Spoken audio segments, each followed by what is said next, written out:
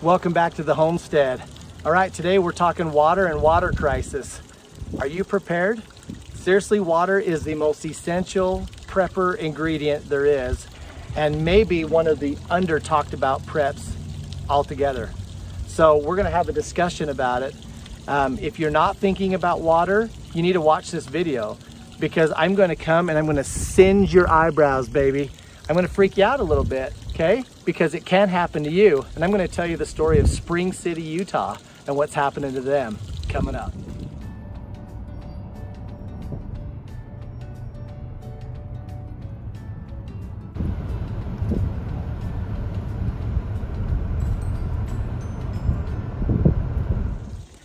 All right, let's just do a little thought experiment. If there were some emergency or some disaster and the water that comes out of your tap dried up, or if it was contaminated, would you be prepared to have enough needs as far as the water goes for 2 weeks? Well, the situation I'm talking about is actually very real if you're a resident of Spring City. I mean, think about that, the irony. Spring City, I mean, this place is known for water. Like, this is literally like the best water you can drink in Utah. It's just from their free-flowing well here, and people come from like all around the county to come and drink water at Spring City. Well, guess what? For 2 weeks now, they have been on a mandatory boil order for their city water. For 2 weeks. And you know what's happened is a lot of people were drinking the water before they realized that they had an E. coli issue, and they're sick. So they've had multiple people confirmed E. coli because their drinking water is contaminated. I have a really good friend, her son, who's a very athletic person, same thing. He's just having the massive stomach cramps and stomach issues. His is not confirmed E. coli, but that's probably what it is. So I'm telling you this because if you're not seeing the relevance that it has to you, then you're not thinking. Because what happens when it comes to your city? I'm just saying, if it can happen to Spring City, Utah, literally the city of water, you know, if it can happen there, then it can happen anywhere. So where I live in Manti, right now we don't really know about this headline, but there's a water leak up our canyon.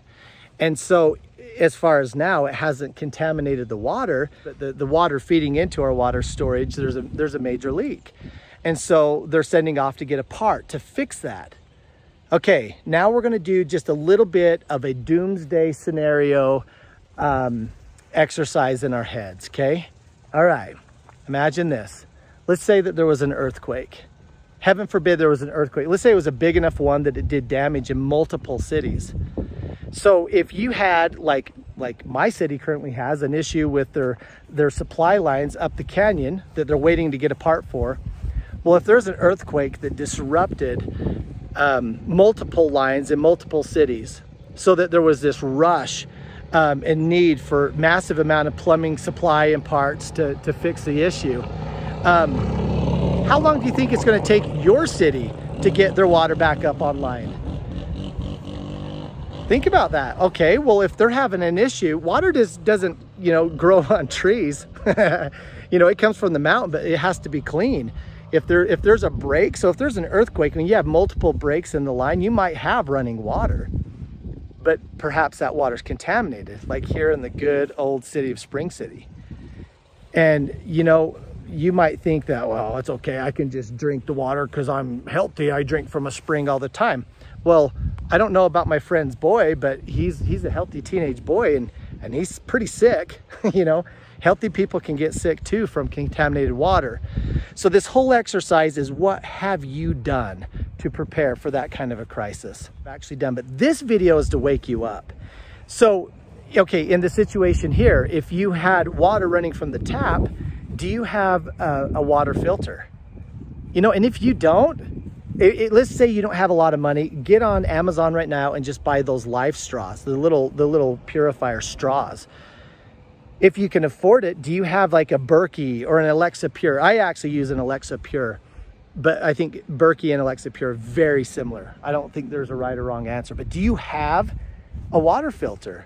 If not, do you plan on literally boiling contaminated water every time you want to brush your teeth or wash your face or take a drink?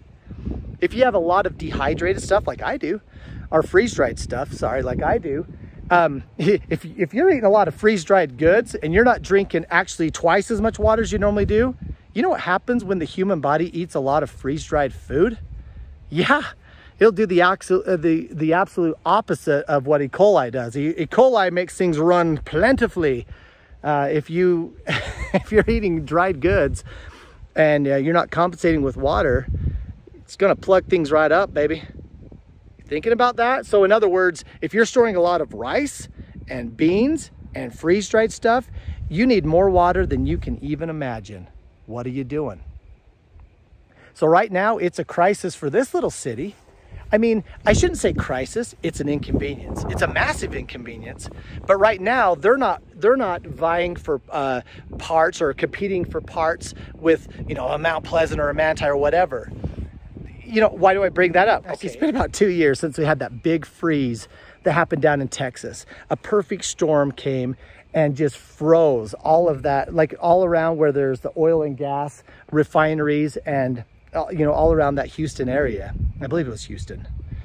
And they had all of these pipes break. So you had two things that resulted from that. You had all of the petroleum products like the spray foams and your water barrels, like the 50-gallon drums, as well as the bigger stuff, all of your corrugated plastic piping. That became really expensive. Why? Because all of their pipes froze. So all of this piping network that they put their plastics in broke. Well, it also happened in their houses. So their houses, they're not used to the things freezing down there. And all of a sudden, they had massive amounts of leaks. Well, when you go to the Home Depot and your whole town of 1 million plus people have broken pipes, do you think you're going to be able to find the fittings? Do you think you're going to find PEX fittings, little rings for your clamps? You're not. And that's what happened, is that these people were in chaos. I mean, but we still had the whole infrastructure of the nation, all the Home Depot network to go and rush in all these massive amounts of the surge of parts needed. Okay, so that's really, yes, a crisis, but it could be a lot worse, because what happens if there's some kind of a disaster in multiple Houston, Texases at the same time?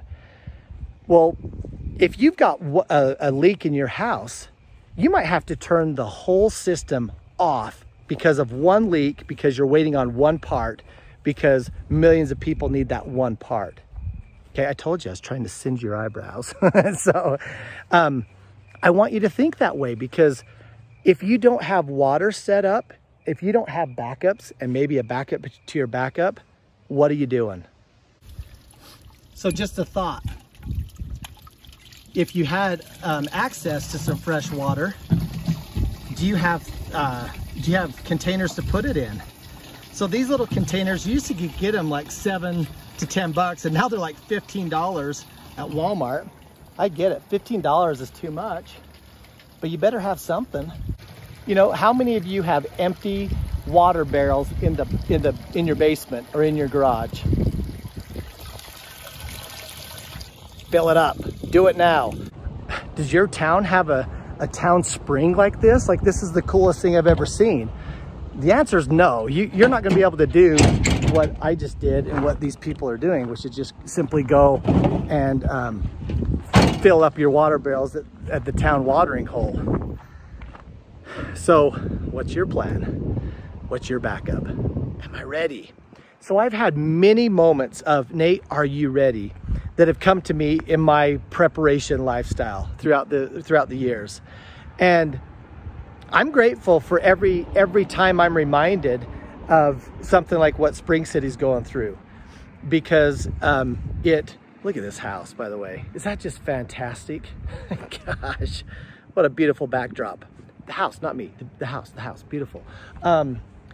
Anyway, so anytime that I get a moment like this to just kind of survey and inventory my preps, I like to do it. I'm always thinking there's more I can do. So I suggest that you know, get with your family and you come up with a plan. You know what? I saw this nut job over in Spring City, just being an alarmist with all this YouTube clickbait telling me I need to get water. If that's the conversation that I incite at the family dinner table, here, baby, I have succeeded. Yes, be alarmed. Yes, do something about it. And yes, if you're prepared, you shall not fear. At least you'll fear less, right? Again, I think this prepper lifestyle actually decreases anxiety. It doesn't increase it. Because if you're prepared, you know, and something like this happens, you hear your neighboring cities in a water crisis, you're gonna feel at least a little bit more assured and confident that you're ready to fulfill the needs of your family. All right, I've got a hairline fracture just coming off of that copper tube. This is just the pipe that links the two water heaters together. So again, my whole system is shut down.